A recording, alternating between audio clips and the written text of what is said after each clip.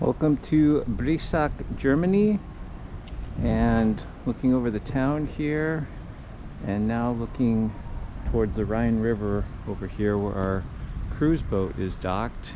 And the main thing we're checking out here is this beautiful old cathedral. Don't know much about it in terms of its age or when it was built, but this is called St Stephens Münster. Let's see, St Stephens Münster. So I thought we'd take a minute and look at the rocks that make up this area, because quite a bit of stone was used in this construction. Thanks for joining me. I'm Geology Professor Shawn Willsey, here on a trip with my wife on the Rhine River. Today is our last full day on the river cruise, and then we fly back, and we're here in Breisach, Germany. But I thought we'd take a minute look at some of the rocks that make up some of the walls, and maybe we'll get to the base of the walls down low, where we can see some of the native stone over here. We can see actually across the way here, there's an old kind of fortress wall sitting on some of these darker rocks that make up some of this topography here. And so we'll go over there and check that out. I haven't been over there yet. So, but I guess the first thing we can check out here is some of the walls of around the cathedral here, and definitely some of these dark colored volcanic rocks that kind of have caught my eye. Again, not sure. I'm assuming these are mostly locally derived, possibly even the stone that the cathedral sits on. We can see some big, looks like these are hornblende crystals in this grayish rock here. Another one here and here. And then there's other ones I've seen that have more in the way of vesicles and gas bubbles in them. A little bit darker one here.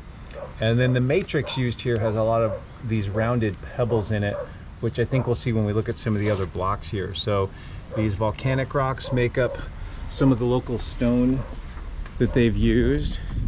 And then if we head over here to the actual walls of the cathedral, looking up at it here, the thing that popped out at me here was some of the cross bedding that you might be able to make out in some of these tan, mostly kind of pebbly sandstone blocks. So if you look at these up close, you can see there's pebbles of quartz and larger material. The grain size in the sandstone though is quite large. Again, some of the cross bedding in here. And then over here, I think we saw a little different color. So this tan unit, I guess, is sort of the second different rock we've seen besides the volcanic one.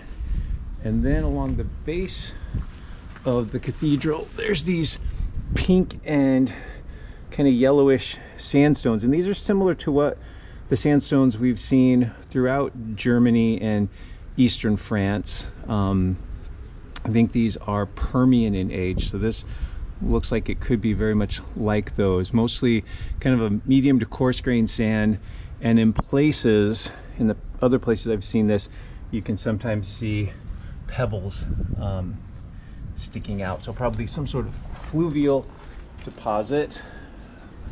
This one's a little bit different here.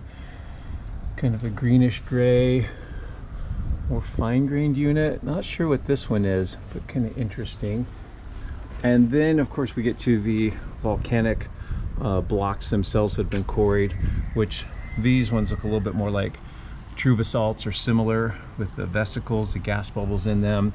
This one's somewhat brecciated, broken up and fragmented, so quite possibly a product of a more explosive volcanic eruption that produced that type of rock. So let's just maybe check out a couple other rock types here. More of the breccia here. Again, you can see these big chunks embedded together. And I mean, from the looks of it, it looks like there was maybe different stages of construction. You can see here the left side is mostly the sandstone blocks, while the right side, the darker part of this wall, has more of the volcanic rocks. So it's a bit of a mixture in places, but then there's places where it looks like there's maybe different phases or stages of construction. Here's more of the pebbly sandstone with the larger clasts sticking out here. And then apparently they used some sort of stucco for much of the walls here. So this is mainly synthetic stucco. More of the cross bedding in these pebbly sandstones here. More of the red or pink and yellow sandstones. Some interesting little divots there. Who knows if those are like from like cannonballs or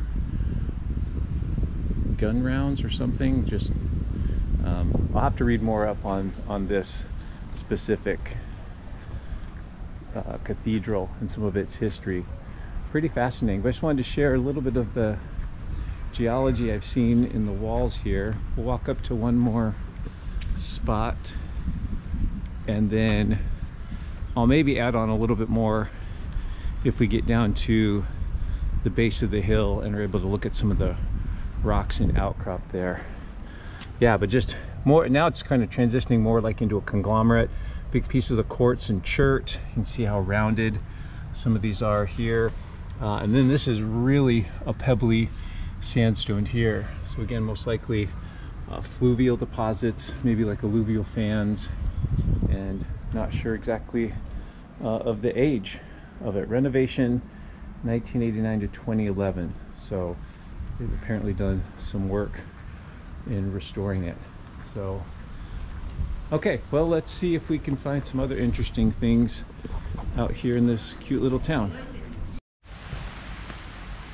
So I've worked my way down to the foot of the hill where the cathedral sits, but apparently it looks like they've covered the outcrop, the rock itself, with some I think it's shotcrete, this like coating that kind of covers a rock in the pore spaces and such, keeps it kind of held together better with mass wasting and that. So unfortunately not able to look at the actual outcrop that defines the base of the hill, but if I had to guess, the dark rock we've seen, the volcanic rocks, I believe comprise the core of this hill beneath the cathedral. So, and it's raining now, as you can see. So anyway, thanks for joining me on this little brief excursion here in Breisach, Germany, and looking at some of the cool rocks that make up this cathedral.